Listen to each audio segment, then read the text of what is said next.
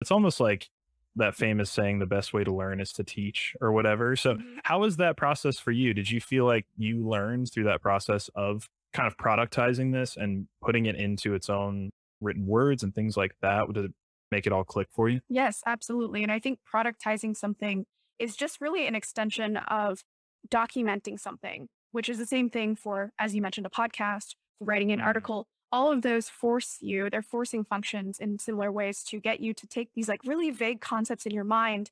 And as soon as you're documenting them and in effect trying to translate them from your brain to another brain, that's really, really hard to do because once you get into it, again, these vague concepts that make sense in your brain, you realize are actually not that really well thought out in some cases, or Mm, maybe they are well thought out, but it's really hard to condense them into something that can be really easily translated. And so, yes, they're forcing functions for you to sit down and think about what is really essential here. And do I even know?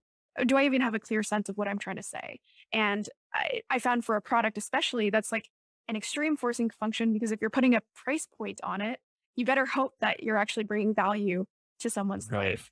And so, yes, it was really important to do that. And another way that this is really solidified in my brain, this concept of documenting something and the importance of it, is there's a book called Algorithms to Live By, which I in general recommend to many people. And it covers a vast array of topics around this idea of computer science and how you can use learnings from it to influence more of our human lives, right? We're not robots, but you can still use some of those concepts. And one of them is this idea of caching theory and the way that computers cache information. Now, Mm, humans cache information as well. That's the same reason why you can't remember the level of detail from a year ago and especially 10 years ago in the way that you can remember the level of detail of something that happened 30 seconds ago. So your information mm, or your brain, sorry, caches information based on its relevancy to you today.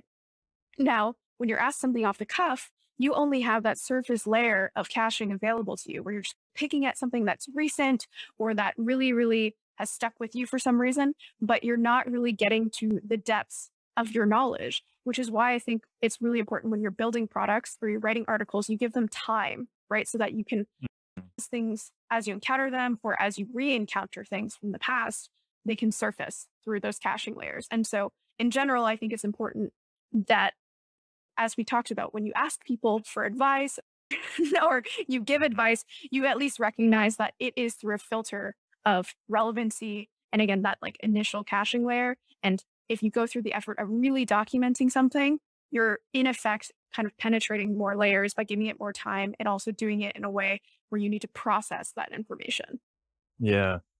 I have never heard anybody put it that way, but I love that idea of documentation.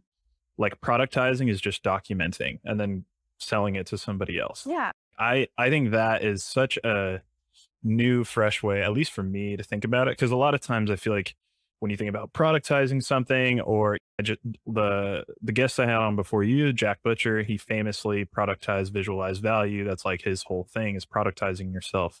And what I think is so interesting about that is that can sound dirty or grimy to be like, I'm a product now. It just sounds gross, I guess, Yeah. on the surface. But what's really cool about what you're suggesting is like, no, it's not dirty because all you're doing is documenting your experience, what you've learned, your knowledge. Because I guarantee there are hundreds, if not thousands, of people who are going through the same problems that you already went through. You can help them solve, and it's worth money for them to buy those solutions. Yeah. I mean, words are really powerful because every word has a connotation for every Mm, single person using it or listening to it. And if you don't like the term productizing yourself, you can also say you're scaling yourself. So you're basically taking everything that you can do one to one, meaning you're the one doing it. And I feel like this concept of scaling yourself, I also got from Jack Butcher, which he was like, I could start an agency and get all these clients and be the one working with these clients.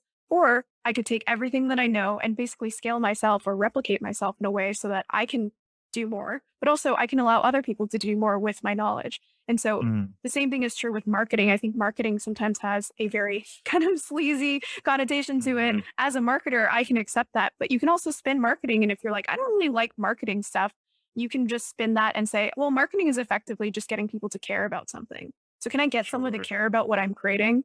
And so I just Yeah. think it's important to recognize exactly what you said. Sometimes things do have sleazy or negative connotations, but if you really just get to the depths of what it really is, right? Marketing is just getting someone to care about something. I think you can look past that.